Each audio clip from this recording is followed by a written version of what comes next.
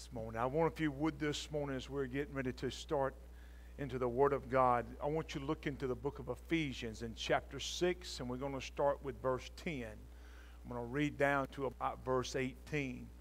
I pray that all of you had a great week so far, and I'm looking forward to a great day today. I can't speak for you, but I can speak for myself. Man, I'm excited about what God is doing. Amen. And pray that God do something mighty in our lives today. Continue to pray for the ones that are out sick. I ask you not only to just randomly mention it once every 3 or 4 days, but continue to pray for them daily. Continue to pray for Miss Sonia, lift her up. There was many more that was made mention here this morning. I want you to, that their names were called out. I want you to lift them up in prayer. In the book of Ephesians, before we get started, I want to start with a prayer this morning. Just ask for God's blessings here upon this word today. Father, we thank you again for this opportunity and for this time to assemble together as a corporate body, Lord, to magnify and lift up the name of Jesus. We thank you, Lord, for your grace, your unmerited favor of God that you have bestowed upon our life. And Lord, as we open your word up today, begin to read it, begin to study it, and begin to preach it, Lord. We ask God for your anointing, Lord, to rest upon us. We pray, God, for ones that have maybe been held captive. God, for the ones who need to be set free. God, for the ones who don't know you as Lord and Savior of their life. May the Holy Spirit move in this place this morning and minister, Lord, to every need. That things that have been done in darkness, Lord, that may they be brought to light into the heart of the believer. We thank you, Lord, today. We've come, Lord, with a total reliance upon the Holy Spirit to move in here this morning. Father, we thank you and we give you praise in Jesus' mighty name. And the church said amen.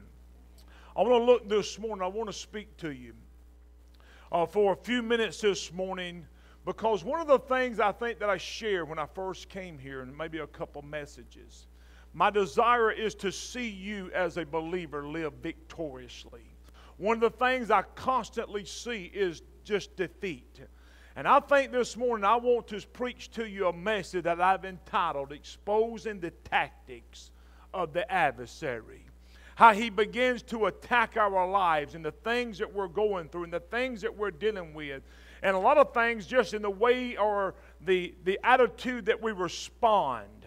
How it has begun to open doors up that the adversary has stuck his foot in. I thought about it this morning coming here.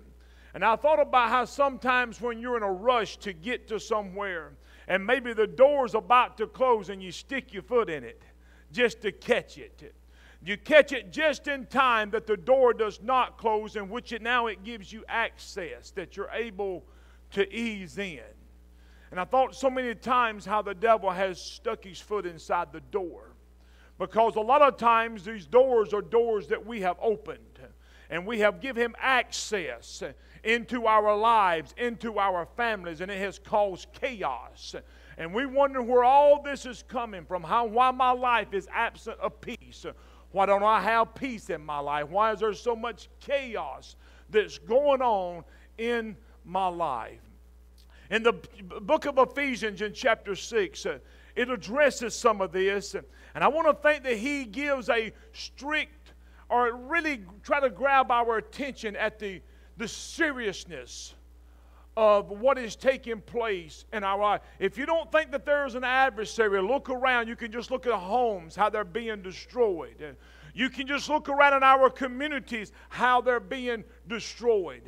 We can just look into sometimes our own personal life or to our kids' life and just see how their lives are being destroyed, or sometimes we're just absent from the peace of God. What is taking place? In the book of Ephesians, chapter 6 and in verse 10, Paul writes this, "Finally, my brethren, be strong in the Lord in the power of his might. Put on the whole armor of God." Not part of it, but put on the whole armor. that ye may be able to stand against the wiles or the schemes or the methods of the devil. I know you probably heard about this guy somewhere along the way. And I want you to understand, don't you underestimate him, because he's out to get you. He's out to rob you of life that God has placed into you. He's out to steal you of the very joy of life and the peace that is upon us. This is what he is out to do. And he says that he has schemes, he has methods of doing this. And I want to tell you, a lot of times we're playing right into his hands and the things and the way that we live our life. He says, so put on the whole armor of God, that you may be able to stand against the wiles of the devil. For we wrestle not against flesh and blood, but against principalities, against powers, against the rulers of the darkness of this world, against spiritual wickedness in high places. Wherefore take unto you the whole armor of God, that ye may be able to withstand in that evil day.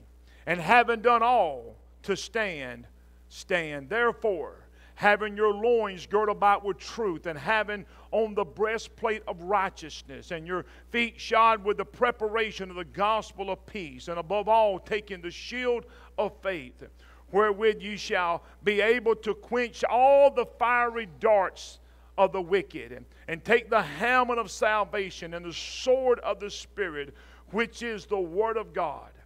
And in verse 18, we're going to end with this, and he says, and praying always with all prayer. Let me say it one more time. Praying always with all prayer and supplication in the Spirit, watching thereunto with all perseverance and supplication for the saints. I want to just lay something down before I get very deep into this, because it makes mention that we have an adversary. First Peter talks about it, that we have an adversary, and Peter refers to him as the devil. The adversary is an opponent. It is our enemy. He's not your friend. Let me say it one more time. No matter how much you think it looks good, he's not your friend.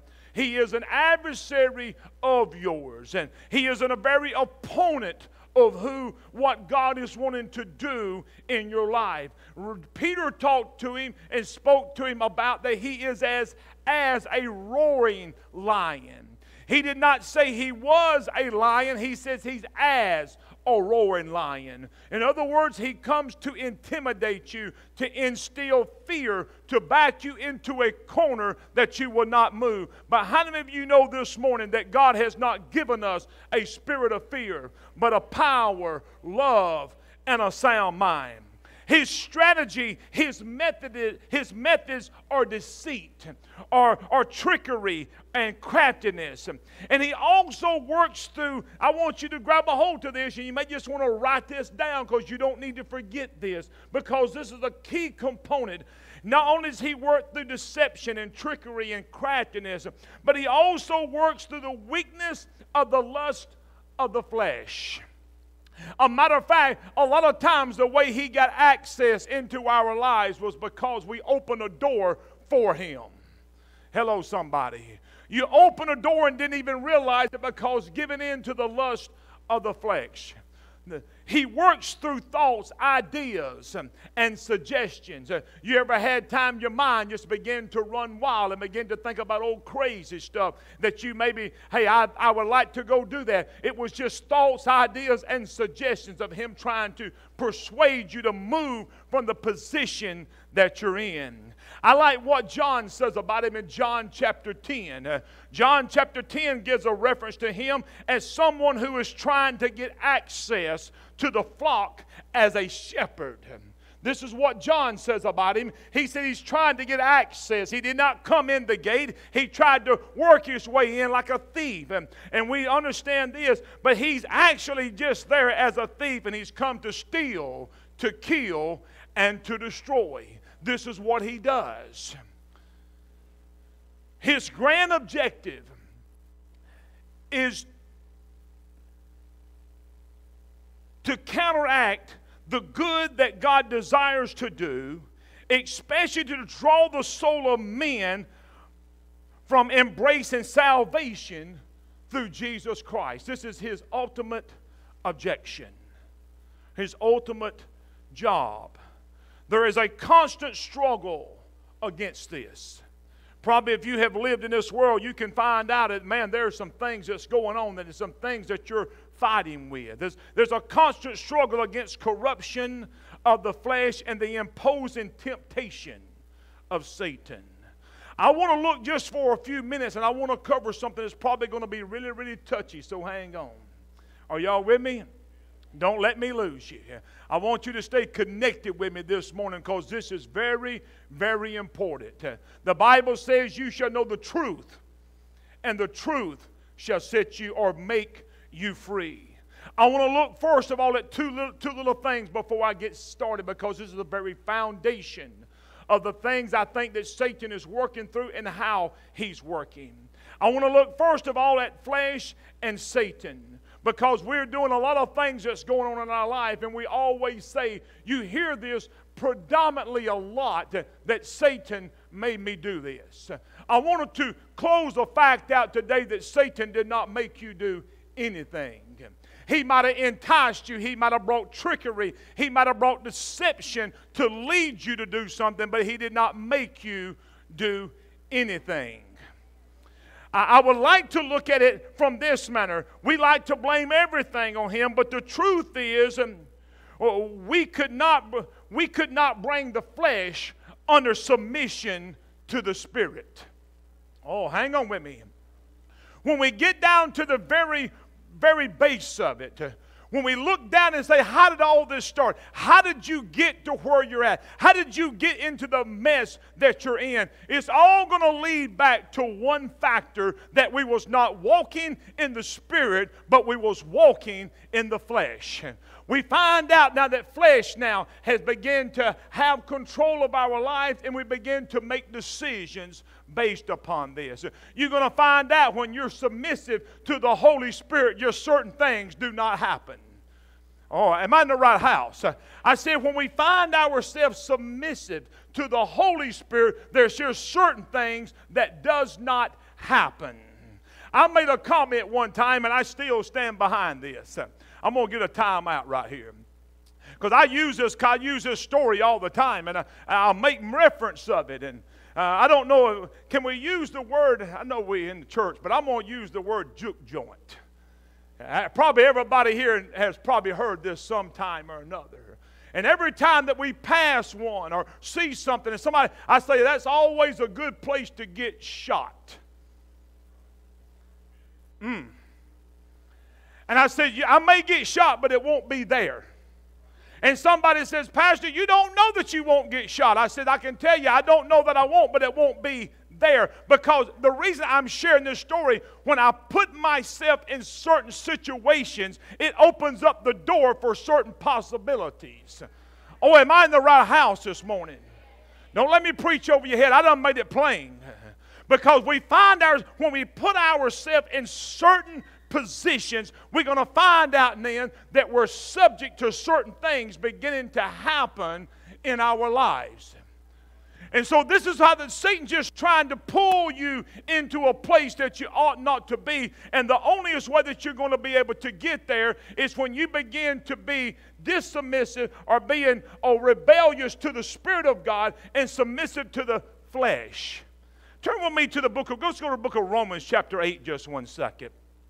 Because we're going to look at something here in just a second. In the book of Romans in chapter 8, there's something that he makes very, very plain. Book of Romans chapter 8 and verse 6. For to be carnally minded is death. The word carnal minded is non-spiritual. So it's not to be spiritually minded. It's the very opposite of being spiritually minded. So he says here, to be carnally minded is what? Is death. I don't know about you, but I'm not wanting to go in that direction. Amen. I don't want my life to just be filled with stuff that's dying. I want life to come out of who I am. But he also says he did not stop there, because wherever there is a cause, he also gives a cure.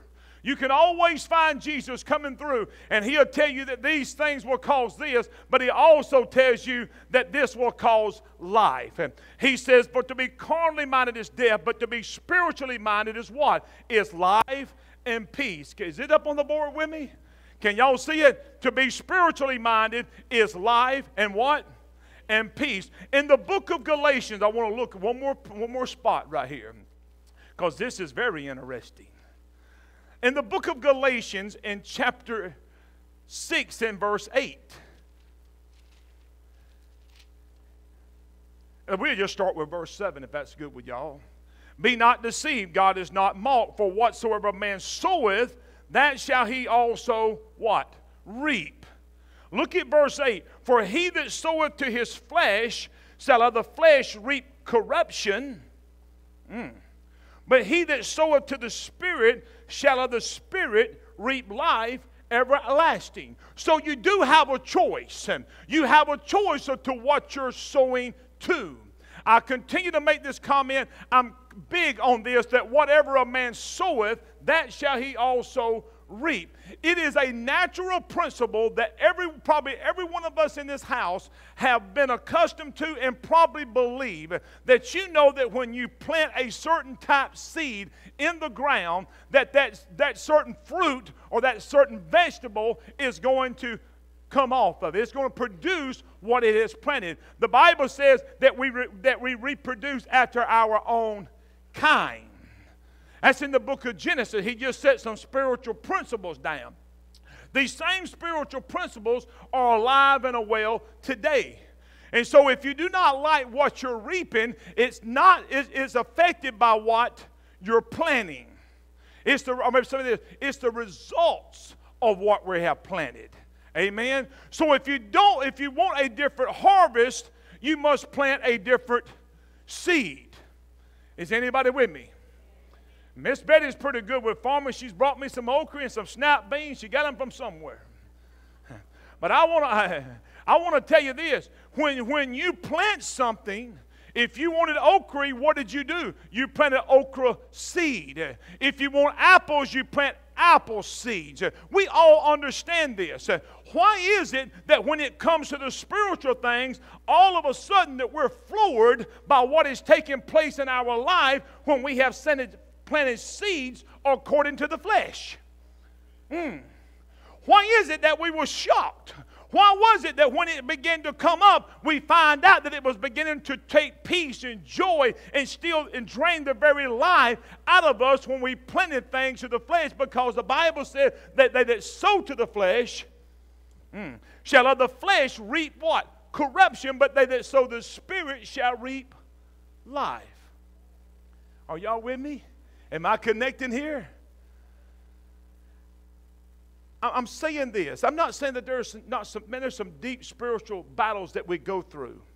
But the majority of the spiritual battles, grab a hold of this, the majority of the spiritual battles that you're going through is a result of a door you open. Whew. Man, I got to look then. I said, are the results of a door that you opened. You telling me I let him in? I said, I'm not telling you done it intentionally, but you opened the door.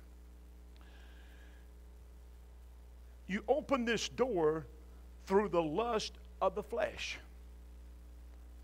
This is how he works. Did you ever read the story in the book of Genesis how he got a hold of Eve? He placed something before her that grabbed the attention of her eyes. Do you see where I'm going with this?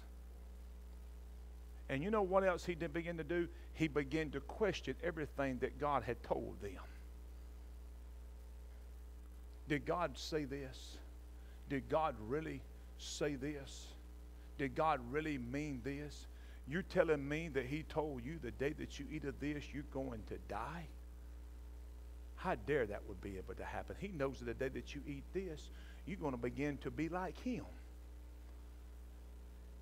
And all of a sudden now, do you see how he works through craftiness, deceitfulness? And all of a sudden now he works through the lust of the flesh, or we would call it this. the weakness of the flesh. And all of a sudden he's whispering in her ear. Do you know what that whispering was for? To disconnect her from the source of life. Oh, you're not with me. It was to disconnect her from the source. I want to tell you, I want to just stop right here just once. Can I get another time out? I've sit around sometimes, and y'all are like this. Y'all sit around sometimes and get on social media in the afternoons and sort of browse around, stroll around. And I see people on the street, and they say, Pastor, I need your prayers. Pastor, I need your help. My life is a mess. I'm like, you didn't have to tell me. You didn't have to tell me your life's a mess. You didn't have to tell me you had no peace. My life is, Pastor, you won't believe what I would believe it. Tell me. I already know what you're doing. Because you have put everything out here, and you're now entertaining the desires of the flesh. What did you expect to happen? You opened up a door and you said, hey, this house is open. Come on, somebody. Then all of a sudden, when he walks in and brings destruction, how did this happen? There's a lot of people sitting around saying, I know how it happened. You opened the door. You let him in. Through the desires or the weakness of our flesh. There's a few keys to victorious life. You don't want to miss this. It's not something complicated. As the boys used to say at school, it's not really that deep. It's just certain keys and certain principles. I want to think that I made this comment several times and grab a hold to this. You cannot expect the blessings of God when you have violated the principles. Have y'all heard me say that before? I hope that you grabbed it. If you didn't, I hope you get it this time. Write it down. You cannot expect the blessings of God when you have violated the principles of God. So there's a few keys to living victoriously.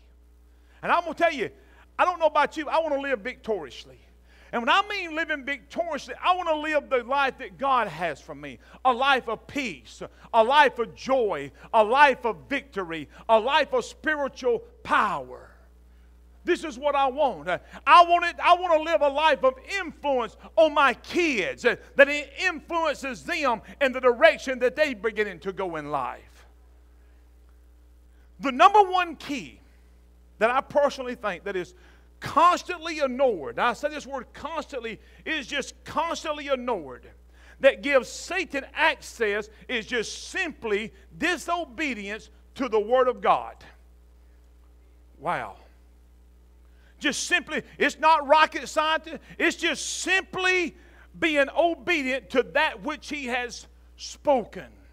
When you go back, you see this principle in the garden. You can learn a lot from just the first 1-2 chapters of the book of Genesis. And when you find out how Satan began to get access into the life of Adam and Eve, you're going to find out that his tactics have not changed today. He's still using the same lures. He's still using the same tactic. He's still being deceptive. So, and you know what? And I've been around some people that's, I used the word deep while ago, far out. Anybody know what I mean? That they far out. And they will say, Pastor, you won't believe Satan. You won't believe what Satan has done doing in my life. I said, quit doing this. Quit this. I said, he brings temptation, but the ultimate decision is yours, whether you're going to be obedient or disobedient to the word that God has spoken. The devil's all in my life. Now, he got there because you opened a door. Help me here this morning. So when you look at Adam and Eve, she had a choice. Am I obedient to what God says, or am I going to listen to what he is saying? And every one of us are faced with this same situation every day, day in and day out, or we're going to be obedient to what God has said, or we're going to listen to our adversary, our opponent, the one who is out to steal, kill, and to destroy. I know he didn't tell you that. He told you that life was going to be better. I've got a bed of roses for you, but I'm telling you today, he is the father of all lies, and he come to steal the very life out of us. Victory is in obedience to the word. I don't know if I give John this morning but I've got to go to this. In the book of Matthew, very interesting, very good story here. The book of Matthew, there's a Sermon on the Mount. Anybody ever heard Jesus talking about this, preach on this? A couple of chapters have been dedicated to this. And on the Sermon on the Mount that Jesus is speaking here, and in Matthew chapter 7 and in verse 24 through 27, Jesus gives a very powerful story, or very powerful illustration. And so here he begins to talk about, and some of you have probably recognized this. He says, "Wherefore, therefore, whosoever heareth these sayings of mine and doeth them, I will liken unto him as a wise man, which built his house upon a rock. The rains descended, the floods came, and the winds blew and beat upon the house, and it fell what? Not. For it was what? It was founded upon a rock." And he says, "And everyone that heareth these sayings of mine and doeth them not shall be likened to the foolish man which built his house upon the sand. The rain descended, the floods came, and the winds blew and beat upon the house, and it fell, and great was the fall of it." Let me share this right here. The stability of the house came through obedience from that which had been spoken to the builder.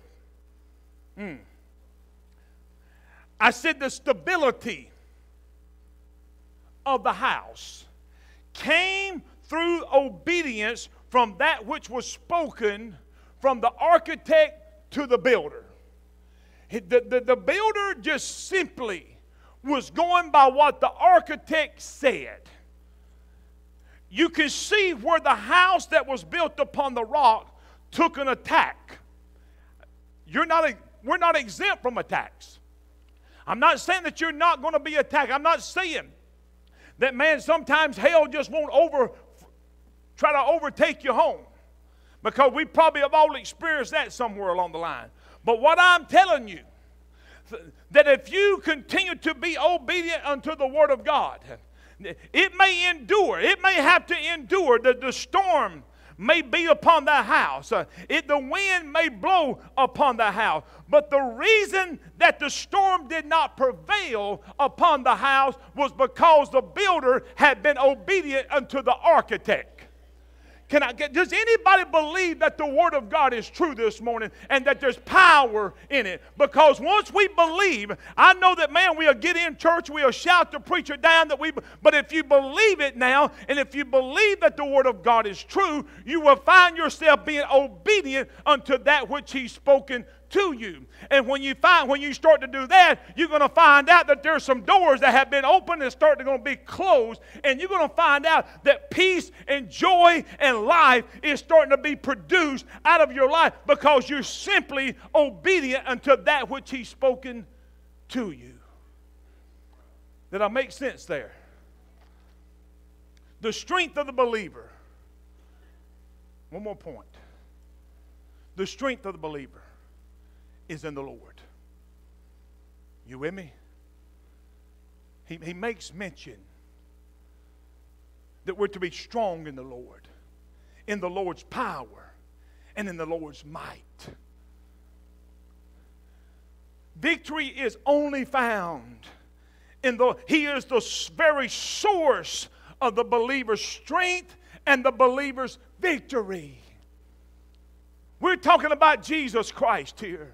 The Bible says that He is the Word. In the beginning was the Word. We find out that in Him is truth. Jesus said, "I am the truth and I am the life." In John 15:5, Jesus said, "Without me, you can do absolutely nothing." Do you see now why Satan is trying to disconnect you from the power source? the very source of your power, the very source of life. In Jesus, you are victorious, and in Him alone. The strategy of the adversary is to disconnect you from life, could disconnect you from peace, disconnect you from power, disconnect you from the truth, disconnect you from the word, disconnect you from the spiritual or the spiritual influence. He's trying to disconnect you from the place that you're being spiritually fed. He's trying to disconnect you from Jesus, the very source of life, the very source of peace, and the very source of power. This is the whole setup. The whole setup was to disconnect you from that which was bringing this into your life. And Jesus said, you can be nothing if you're not connected to me. One last point. Am I good? Because he goes into detail. I'm not going to go into all this. Because he goes into detail about clothing yourself with armor. And I think this is very, very important. Because there's some things that he's trying to disconnect. Some things that he's really trying to do here. And you're going to find out. I may mention earlier, man, he's always trying to disconnect you. You ever notice how it's harder on Sundays when you maybe you're going to go to worship to get to worship service? Always hard to get to here. It ain't near as hard to get, I mean, it's not as near physically as hard to get here to church as it is to work. We moved the time back to 10:30. Some churches have it at 11.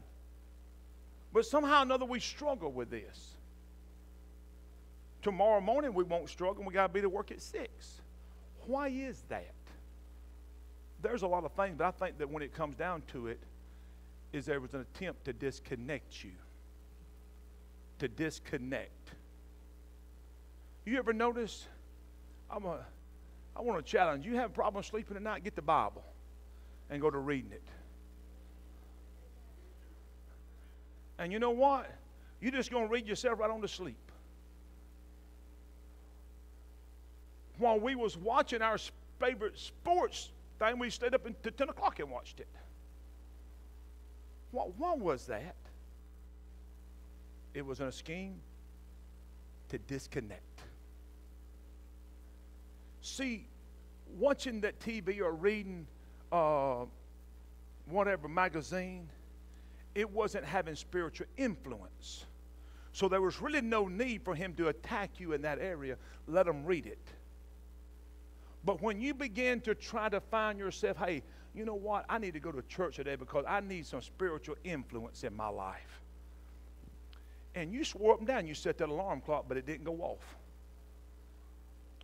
For 6 days, you got up and didn't ever have a headache, but you got up this morning and had one. I don't know why the kids act. I'm going to say this, and I'll be talking about my own kids when they was it. I don't know why they act so crazy on Sunday mornings. But there's pandemonium in my house here on Sunday mornings. Me and my wife got along really good for 6 days. And all of a sudden, them crazy kids come through here hollering, running like just wild Indians. And all of a sudden now, I'm hollering at the kids, she's hollering at me, and there's chaos inside the house. Well, some of y'all been there, some of y'all haven't. What did it happen today?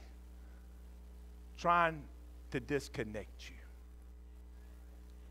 Trying to disconnect. Go to praying. You're going to find yourself all of a sudden, especially if you wait too late at night, you're reading the Bible, you're praying, all of a sudden, man, I'm getting sleepy. It's disconnecting you. Am I making sense here? I'm going to close with that last point. Somebody's just still waiting on it. And so he says this. I'm going to close with this. Because I think it's very, very important. Because one of the things that we have been attacked with in this generation is he says to gird yourself with truth. Gird yourself with truth. Because if Satan can disconnect you from the truth, I'm going to go ahead and be honest with you, he's got you. And somebody says, what is truth? What is it? And years ago they would say, well, there's no such thing as absolute truth. What's true for you might not be true for me. I want to tell you there's absolute truth, and absolute truth is wound up or bound up in a man by the name of Jesus Christ. Jesus said he was truth and he was life. Why has there been such an attack upon this? If you don't know the truth, you have opened yourself up to deception. If you do not know the truth, you have opened yourself up to the very weapon that Satan loves to use, which is deception. He stuck his foot in the door. How did he get in? You left a crack in the door. And I want to tell you this morning, as a mom, as a dad, pastor, to my kids,